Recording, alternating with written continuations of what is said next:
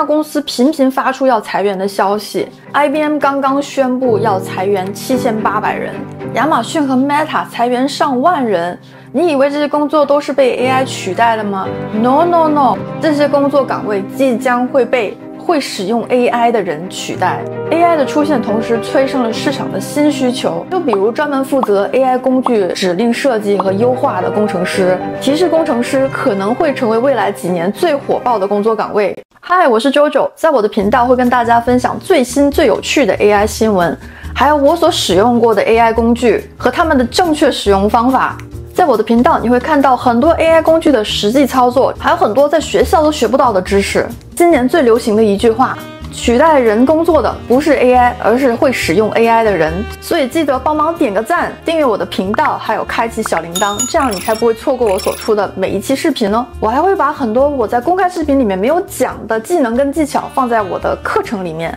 所以别忘了去看一下链接哦。其实大家可能还忽略掉了一个职业，叫做剪辑师。因为我在做 YouTube 的过程中呢，我是发现一个好的剪辑师真的挺难找的，它是一个冷门行业，而且呢，这个行业我觉得挺难被 AI 取代的。虽然我已经有了很好的 AI 工具啊，但是你看 AI 做出来的视频谁看呢？我都不敢用 AI 写稿，因为它没有灵魂。而且随着各行各业对视频推广的需求，剪辑这个行业，我觉得在未来的5年之内也是会蓬勃发展。那大家可能会问我说，我现在是用哪个剪辑软件在编辑？其实呢，我除了剪映之外，我还用了一款特别厉害的 AI 剪辑工具。我现在几乎是没有它的话，我可能真的就会放弃做油管。第一个，它有着我用过最好的录屏功能。我也经常收到很多网友的提问，说，你是用什么工具录屏的？为什么你点鼠标的时候有个小绿点在那儿，像波浪一样的告诉我们它在哪儿？我等一下就介绍给大家。而且这个工具不但能够录屏，它还能一键粗剪，用几秒钟的时间就能剪出我可能需要用几十分钟粗剪的片段。它还有很多高大上的动画字体，还有免版权的音乐，跟大家添加了许多 AI 功能。给大家看一下我这只手，还有这个机器人。话不多说，我就介绍一下这个我天天在用的视频剪辑工具 Filmora。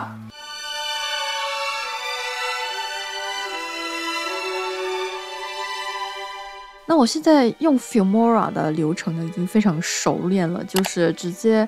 right click 去除无声片段，然后呢，你就能看到它下面这些绿色的部分就是声音。其实我的音频的声音呢，稍微是有点小的。那它这个地方呢，其实用 default 的话已经可以了。我先给大家演示一遍哈，它就会剪的地方非常多。但我如果不想让它剪那么多的话呢，我就是调低一下我的这个音量值、音量关值。那它能够做的事情呢，就是说会保留18%以上的这部分的音频的部位。那我让它重新再分析一遍，那大家就看到，它的这个被剪掉的部分就变少了。所以这个地方音量关值还是蛮重要的。那最小持续时间呢，我是不管的，我就用它直接给我的这个值。那缓冲区域呢，我也是不管的，但是它的这个缓冲区域的作用就是，我可以给大家演示一下哈。缓冲区域呢，就是说这部分是被保留的音频哈，它前面有0.1秒的缓冲区，后面也有0.1秒的缓冲区。那如果我把它加大的话呢，就等于说这个被剪掉的部分就变小了。但我觉得我现在的这个设置已经是不错的了，我就直接导入到时间线，然后点一下你想要的解析。就用 Filmora 来做粗剪呢，是真的太好用了。剪映其实也有智能剪口播哈，但是呢，它这个出来呢就是非常智障的效果，我基本上都不用剪映的。来，我给大家看一下剪映，它们其实挺像的，就是你会用剪映的话，你就会用 Filmora， 但是那些地方需要找一下。剪映有个智能剪口播，然后来了之后，它就分析，它没有任何地方可以给你调整。而且呢，我觉得它不好的地方就是它没有做到 Filmora 的那么好的地方是 Filmora 基本上剪出来的片，我不用再调整，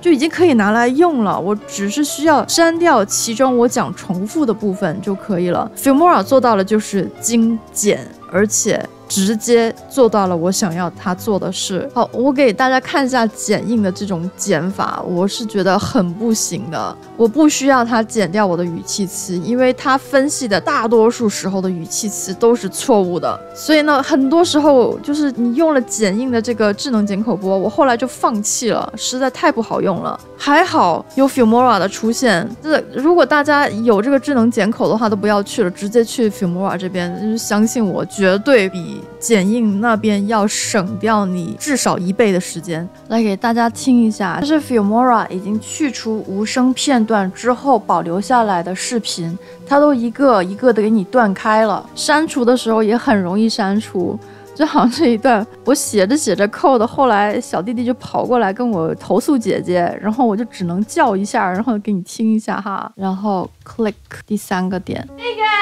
那我呼唤小孩的声音呢，它都已经给你剪好了，就那么一个小泡泡，直接点删除，不用一刀一刀剪。Filmora 就有这种作用，因为我经常是写着写着code，这个小孩就跑过来，那我的这个语音里面其实是有很多就是我后面喊孩子的声音的，它能自动的就分辨出来，我觉得还真的挺智能。就是说我真的是一大段都是在喊孩子的，它就能真的把我的正常的语音给分出来。那 Filmora 呢，还有一个很好用的功能，就是比如说你不要前面这个片段了，你就直接点它这个键，就很爽快啊，直接就帮你把前面后面都给你弄好了。你想返回的时候也很简单，就直接右击取消选定区域，它就给你取消了。但是这个键我真的好喜欢啊，因为有时候我前面的部分不要，我只要后面的一小段。我们先取消选定区域好了。自从我用了 Filmora 的录制形幕这个功能之后呢，我就几乎没有再用 OBS 来录了，因为它真的很好用。它在哪里找到呢？这是 Filmora 的编辑界面啊。那在录制这个地方有一个小点点，然后点它一下，荧幕录影，再点它一下，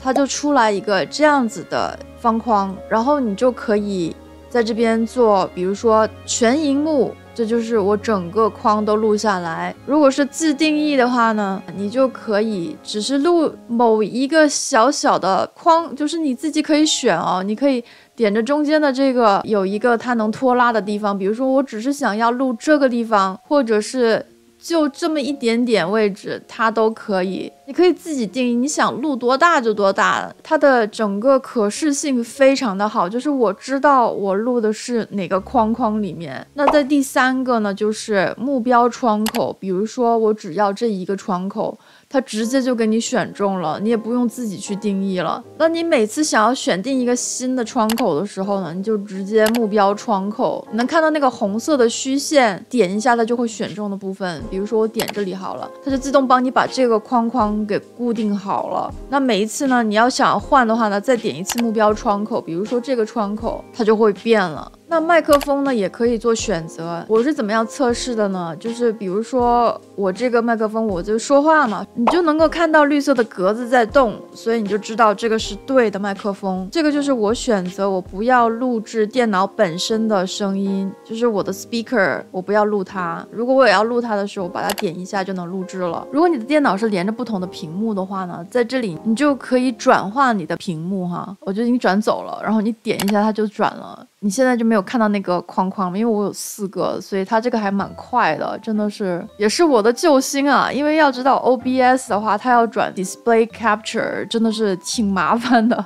我还得双击它，然后呢还得去就在这里面选。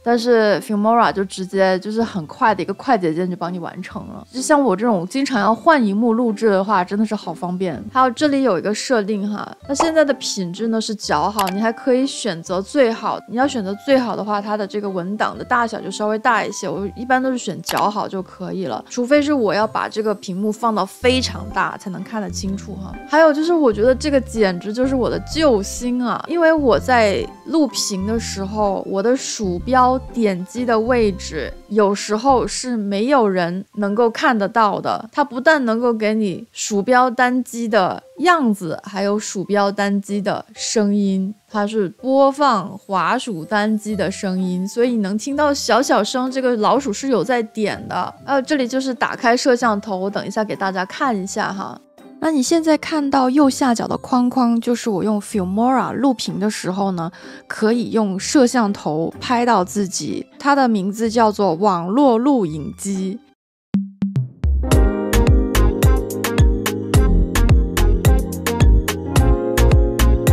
那我来做一次数字人呢，大家就知道我是怎么样运用这个 Filmora 的了。它在拉动这个时间轴的时候，要拉动上面的这个小三角，然后我想在这里前面的部分来做一个数字人，那我就直接点这个框，我就不要后面的部分，然后这个时候导出。导出呢，我要选 MP3， 我把它导出在数字人的这个文档里面，然后 Select Folder， 然后一般会给这个数字人一个命名，就比如说数字人1，主要是让我知道它这个名字，我就能够选择对的文档，然后呢点导出。好了，导出之后呢，就直接打开文档，它就已经在这边了。然后我就去数字人的网站啊，在数字人的网站的左侧，我选择 Avatar， 点击 Avatar Light， 然后我的人像 Create Video， 然后在 Audio Script 这边呢，直接上传我刚刚做出来的音频文档，然后上传。然后我点来 Audio Script 这边 Choose a file or drag it here， 直接把这个音频上传。上传大概它需要分析一段时间哈，这个时候呢，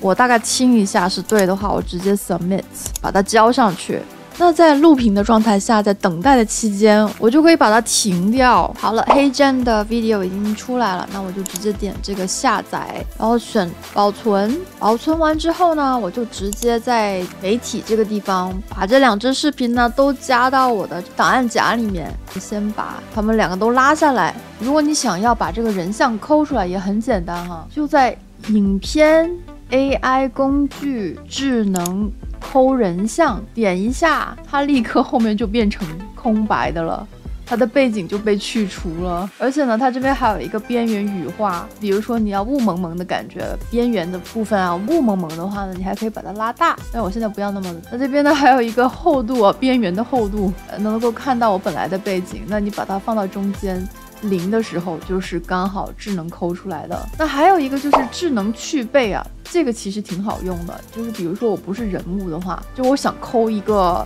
物品的话，那我就智能去背就好了，把人像先返回来啊。比如说我想抠一个这个白板吧，那这边智能去背，然后呢点它一下，我只要后面的这个白板的部分，就我随便圈的哈，然后呢存档，然后你就只能看到这个白板了。那剪映是没有这个功能的，剪映的话就只能是智能抠人像，但是抠不了物品。这个有一个可以抠物品的，然后你不喜欢的话呢，你不要抠它，就可以点重置。比如说我要抠这个小镜子好了，我就稍微的用这个笔点一下 ，OK， 它就把这个镜子给抠出来了。然后点存档，然后你就看那个小镜子在那动。那同样呢，它还可以运动跟踪，就比如说这个镜子是动的，它会可以跟着这个镜子一起去动哈。我到时候找一个影片来给大家看一下。好了，我刚才选中了个小机器人啊，这是一个影片，是一个小机器人在动的。好，当你选中这个机器人之后呢，它呢是重在逐帧抠图，不要选那个简易模式。你选完这个机器人之后，你要选高级模式，它就开始处理了，然后它能够把这个动着的机器人呢全部都抠出来，然后把它存档哈。我给大家看一下会跳舞的机器人，给大家看一下哈。它真的这个太厉害了，这个就是小机器人在那儿跳舞啊。真的是可以有哎，这个 Filmora 好强大。那我又随便换了一只手啊，就是我把这个手给选中之后呢，在上面点高级模式，然后选中中间那个2横带箭头的这个键，点它一下，它就用人工智能逐帧帮你抠图，而且抠得挺精准的。我觉得这个功能真的好强大，基本上是任何影片动着的物体，只要它跟背景的颜色稍微有不一样的话，都能抠下来。这个功能是我在其他剪辑软件没有看到的。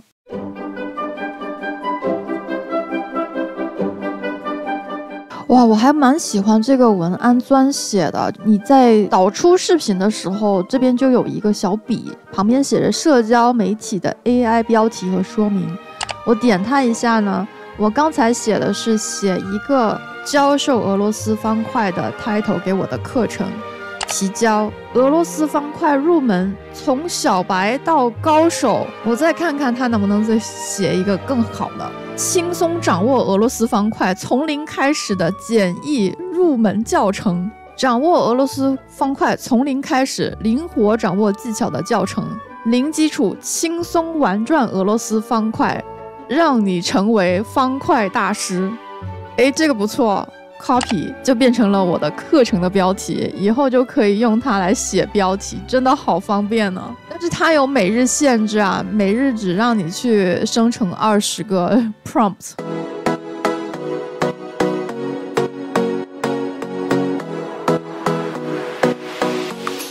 像 Filmora 的音乐库呢，也是我见过最大的音乐库。就是它已经全部的歌曲列表都在里面了，你想要什么样的曲风都有。比如说 Hot 100，这是排名前100的。那如果这个里面有喜欢的音乐呢，比如说你这首歌你很喜欢，你可以点这3个点哦，然后有一个找相似，点它一下，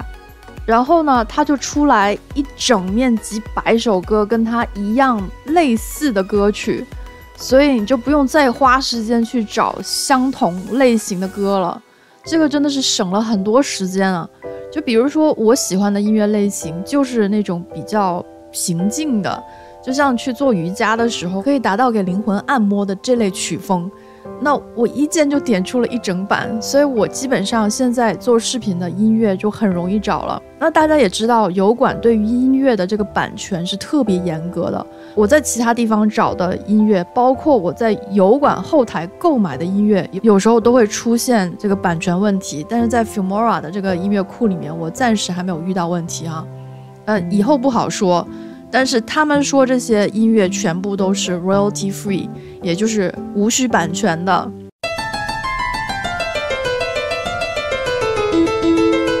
那 Filmora 还有一个特别好用的就是这些字体，就在上面你点一下这个 T 标题，然后呢你选中了之后就点它一下，它就会给你出现 preview， 就让你先看一遍。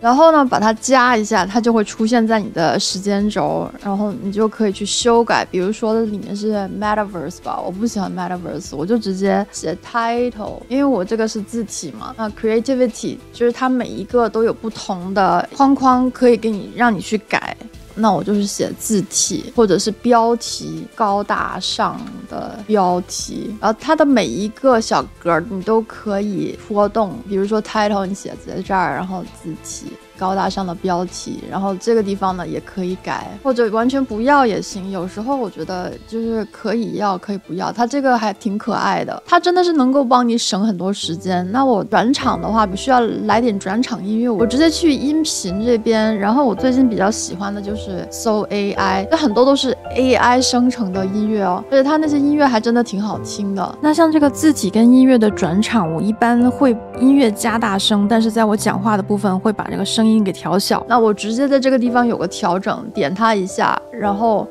再往后面拉一点点，然后再音量直接把它调下去，它就有一个转折。我再放大给大家看一下，你看它从这么高的音量到这么低的音量就有一个转折，所以就是大家听到的不太一样的地方。在我视频下方呢，你可以找到 Filmora 的官网，你看它的整个 demo。我买的时候呢是79块9毛9，这个是 perpetual license， 就是说你买一次就是终身享受的，而且它经常有一些更新。那你还可以通过我下面第2个链接去下载，它跟剪映一样，都是需要下载到电脑上面才能使用的。如果你通过我下面的链接去注册的话呢，是有7天的免费会员。别说它79块9毛9了，它799块9毛9我都会买，因为它真的好用。主要是为什么呢？就是你想想哈，我随便拿一个影片出来，这都是 Filmora 帮我剪好的，我把它放大给大家看一下。其实你可以拖拉上面这个轴，它就帮你放大了。这每一刀都是 AI 帮我剪的，几乎啦。我有时候自己还是会拿这个小剪刀，就是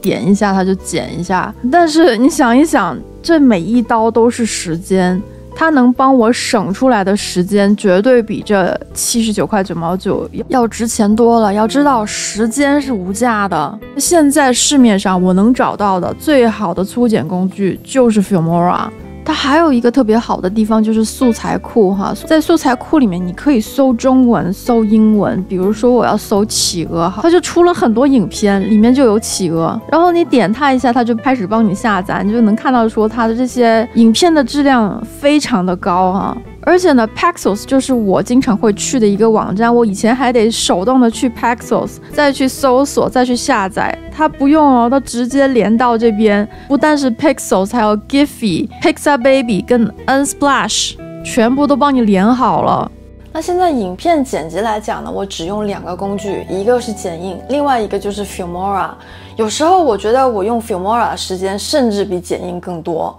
而且离开了 Filmora， 我真的可能就不做油管了，因为这个粗剪对我来讲真的是一个非常头疼的事情。我不是那种一镜到底能够一句不差的就把这整段话给讲完整的人，我经常会重复，会有很多的语气词。那我也曾经试过去请剪辑师帮我粗剪，但是呢，他回片的时间大概是2天 ，Filmora 回片的时间不到1分钟，大概几十秒，出来的效果其实差不了太多。那最主要的问题是它没有 AI 做得快啊！我要等个2天的时间，我这边黄花菜都凉了。你也知道 AI 1天等于人间1年。我也曾经去问过那些比较贵的剪辑师啊，他们的价钱就比我们 KOL 收费还要高，几分钟就要几百美金这个样子哈，就是真的挺贵的。所以不要小看这个行业，分分钟它就是你以后吃饭的工具。所以小伙伴们，我觉得剪辑这个技能呢，在未来的几年之内都会是比较吃香的一个技能。那暂时来讲呢 ，AI 做粗剪的工作是再合适不过了，因为它只是机械性的把那些无声的片段给去除嘛。但是在寻找素材的时候，还是需要人类一双智慧的眼睛。我也试过图文成片，底下的留言都是 AI 生成的文案还是不行 ，AI 搜回来的图片也都还是不太行。其实我之前3个月前做的那支图文成片的影片呢，里面很多的素材是我人手换过的，因为人工智能它去帮你搜回来的图和影片很多都是不搭的。那我再跟大家总结一下我用 Filmora 最多的几个功能啊，第一个就是录屏，它是我最喜欢的录屏工具，没有之一。现在我都不用 OBS 了。再来就是智能粗剪，它是我见过最好的粗剪的工具，而且可以说如果没有它的粗剪的话，我干脆可能就不做油管了。第三个就是它有着强大的抠图功能，无论是人像、物品还是动着的物品，它都能帮你抠出来。那 Filmora 还有巨大的无版权音乐库，只要你搜到一首你喜欢的歌曲，你可以一键找相似，就找到同样类型的音乐。而且呢，像我已经厌倦了剪映的字体，所以我遇到 Filmora 的时候还蛮开心的，至少可以给我自己一些惊喜，因为我对剪映的那些字体呢都已经看厌了。还可以直接去素材那边搜索你想要的素材和贴纸，直接丢到 B-roll 上面。导出视频的时候还可以让 AI 帮你想个标题，它的功能实在太多了，我一个影片根本介绍不过来。我的剪辑师都说它比Adobe 的 A1 要好用很多。看完他给我的视频之后呢，我很庆幸我没有去学 A1 啊，感觉真的很复杂，我做不来。让他来帮我们讲一讲，就是 A1 跟 Filmora 不一样的地方吧。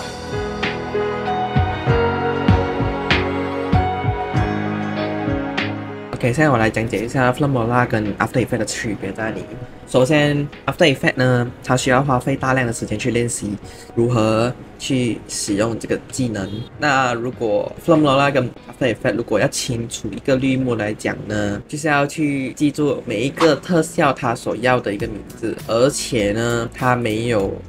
显示给你看这些是什么特效啊，这是怎样的之类，就是要放进去过后才可以知道它是什么特效，就比较麻烦跟吃电脑性能。要怎样清除一个绿幕呢？首先我的做法会是打一个 key light， 把 key light 丢进去这个 video， 按一下这个绿幕，其他这里还有很多可以调的地方。那 Filmora 跟 AI 有什么区别？首先 Filmora 呢，它有一个比较清楚一点的地方，就是它的工具里面呢已经有配备这个 key light， 就是去除清绿幕的一个效果。我一按它已经自动帮我清除青色了，因为大部分的 footage 都是青色的，非常的容易。然后你不用去好像去 AE 的后面这样子，你要去 YouTube 找啊，我要清除 YouTube 的 green screen 要怎样做，然后跟着一步一步来，会花费大量的时间。然后这个它一个方便的地方就是它已经弄好给你是你只需要点 AI 工具，然后它还有很多的功能，就是连我 AE 玩了2年我都还没有摸透的东西，可是 Filmora 它全部已经知道我要大部分市场有什么需求去弄。然后还有另外一点呢，因为特效一般